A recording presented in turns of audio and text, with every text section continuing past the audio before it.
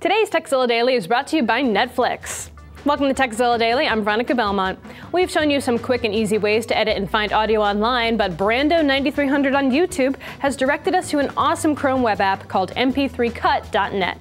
Head over to the website and either upload an MP3 file or put in a YouTube link on the song that you want to cut. Let's see, we're going to head into here, we're going to go to our Documents folder, pull up that M4A actually. You'll see the file loading up, and then when it's done, you can move the sliders from the left and right to get the section of song or audio that you need.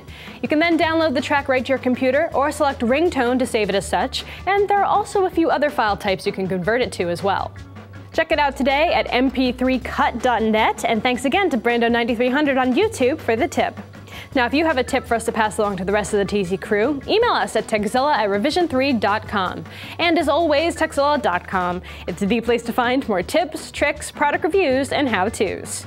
You should get Netflix, it's pretty darn awesome. Sign up for a free trial membership at netflix.com/tzd and start streaming TV episodes and movies straight to your computer. Plus, it's available on a whole range of devices, including tablets and smartphones. Help out the TZ Dailies by signing up.